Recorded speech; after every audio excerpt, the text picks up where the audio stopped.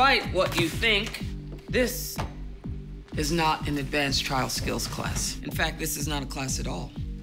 This is a sacrifice. From this point on, you will have no time for friends or family. Instead, you wake up hating yourself for choosing this life, but you'll get up anyway, killing yourself to win cases, only to lose and watch innocent people go to jail. And then you'll drink to make yourself feel better, or take pills, or fantasize about going to sleep. Forever. That's the life you're choosing. Brutal, mean, depressing, ruthless. But that's what it costs to change the world.